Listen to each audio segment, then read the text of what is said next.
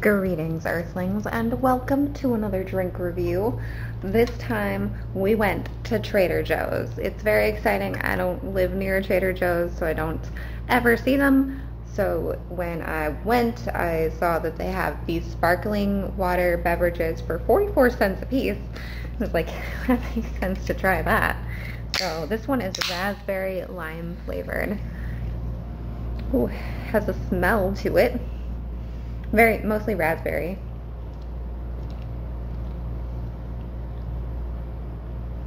It's nice. It's very subtle. It's like chill. It's got a nice flavor to it. It's better than LaCroix or LaCroix or however you pronounce that. It's much better than that. This has a pleasant flavor. It's not too harsh with the bubbles, and it's not too harsh with the flavor. Flavor's mellow. I'm getting a lot of raspberry and then just a little bit of lime. And I am so thirsty right now, so I'm just gonna like chug this. I should have bought two. 44 cents. I mean, why? Why not, you know? So, it's a good drink. So, here's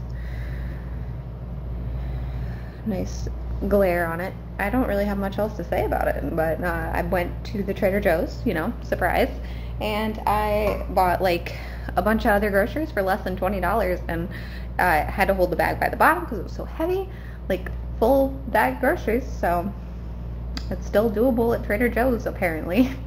So I would recommend that drink. It's 44 cents. You can't go wrong. So anyways, I will catch you on the next one.